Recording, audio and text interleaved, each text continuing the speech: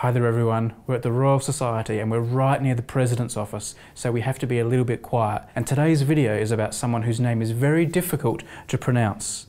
Not Rupert Baker, whose name is easy to pronounce, he works here at the Royal Society, but this guy here. Rupert, I'm going to let you do the honours. Tycho Brahe is probably what I would say, but I did a tour a few years ago for some Danish students who set me straight. It's something like Tycho Brahe.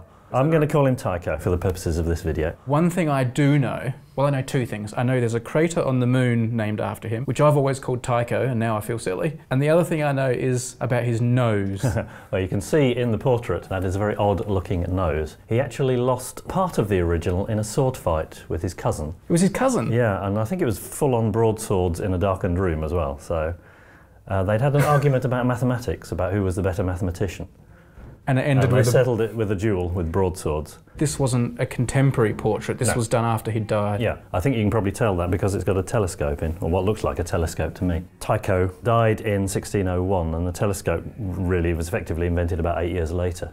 And used by Galileo, so maybe he's pointing to the future. Nice gesture. Yeah, I mean his star catalogue was the best one of its time, the best pre-telescopic star catalogue. Accuracy 4 times better than anything anyone else was producing, through an incredible set of scientific instruments that he constructed in the book that we're going to see in a few minutes. All right, we're going to go downstairs to the book room and have a look. Let's do it.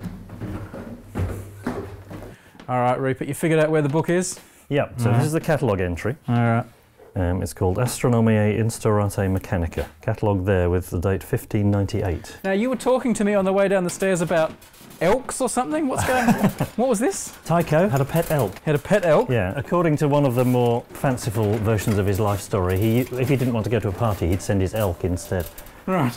But one night he sent it to some people who got it very drunk and it fell down the stairs and died. Oh, I've heard that story. The drunk elk. He sounds like quite a character. He does, yeah. He had a clairvoyant dwarf. He also did some astronomy. All right. We should focus on the... this is important. Focus on the science bit. So here it is. All right.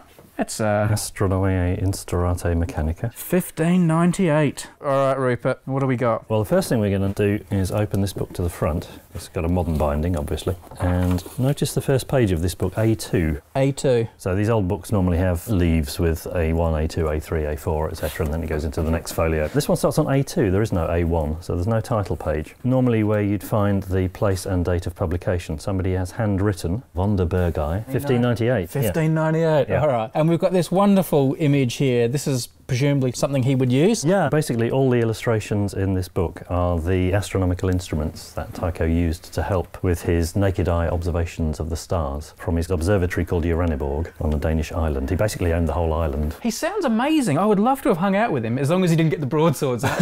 Yes. Okay, so... I'm going to come back to that. So let's look at some more of the instruments. So the writing's in Latin. Even Rupert is not fluent in Latin as far as I know, so we're going to... No, my Latin's pretty rubbish, to be honest. But we'll just look at the pretty pictures of these instruments, and they're pretty typical of what you would expect from someone who's having to observe the sky before telescopes. Notice that they're woodcuts as well. They're nice woodcuts, so they're not metal plate engravings yet. There are a couple, but these are woodcuts. How can you tell that's a woodcut as opposed to a metal like engraving? I looked it up. Oh. They're slightly rougher. It's been annotated in the margins somewhere, and we'd love to know what those are. Those look pretty old, contemporary. Unfortunately, they've been trimmed a bit as well, so you can't read the whole thing. Oh. Somebody's rebound it and trimmed it. Now that's that's an engraving, so you see that slightly finer detail. Nice. That looks like Tycho himself, doesn't it? That's the man himself, yeah. And that is a really, really badly drawn dog. That is. That looks like it was drawn by that woman that did the restoration of Jesus. Yeah, exactly. Actually, it looks like I drew it. And look, the sun's got a face. Oh, yeah. I can't see the elk. There's a date on there, 1587. So that was when he was at the peak of his sort of observing years in Uraniborg Observatory. That is fantastic. Oh, yeah, it's a real picture of sort of power and privilege. Even the instruments, though, have lots of ornate features to them, don't they? They're not just purely functional, like these little people on top of this instrument here. Surely they're not necessary to the science. No. When he lost his castle and he fell out of favour with the new king of Denmark, he had to move on to the court in Prague. So obviously he's trying to sort of big himself up a little bit and show what magnificent instruments he creates. Rupert, what would you call this thing? It's almost like an end of chapter marker, but... I'm sure there's a technical name for that, but... Yeah, it's gorgeous, isn't it? Like, again, it's just full of detail. Below the line comments welcome on what that's actually called. Yeah, I'm sure there is a name for it. I'm sure. Well, that's nice. That's nice. That's his great celestial globe. And around this time, he's coming up with his theory of the solar system. So he reckons the moon goes around the Earth, the sun goes around the Earth, but then all the planets go around the sun. Ah. Didn't last. Sorry, there's the island of Uraniborg, the castle of the heavens. This is his home, is it? Yeah, so that's the castle and its gardens. Nice digs. Yeah, and he had his own paper making workshop on the premises as well. So this is probably printed on paper that was made at the workshop in Uraniborg, and then that's the whole island. Wow.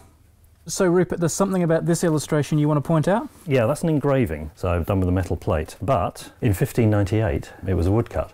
Ah. So we've got what we thought and what is catalogued as the 1598 edition of this book. Right.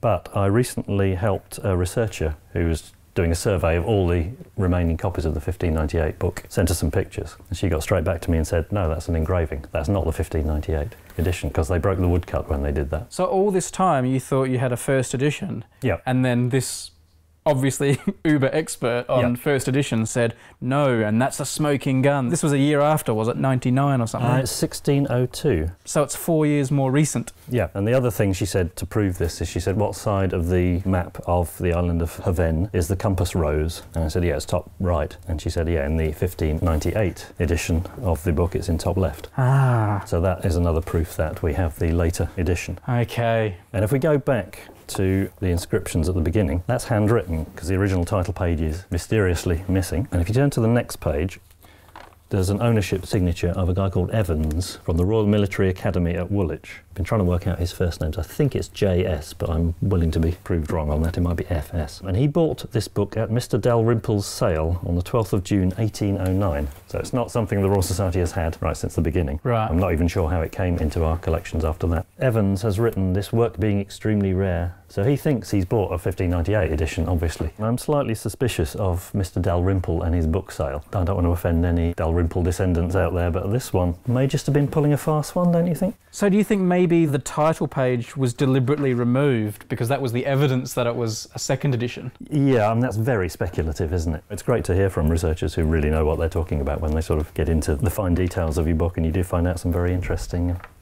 things. So if there are any other precious books here at the Royal Society that you would like to drop the value of by letting Rupert know some little nuggets like this, do get in touch. Yes, gently, one at a time. Oh, look at this. You can see here, It's got Royal Society written on it, engraved. They did number all of their instruments, as you can see, and you can also see the maker's mark just here. So John Bird, he's inscribed his name. There we go. What we'll do is put the box down on the floor. So let me take that one. You got it? Got that.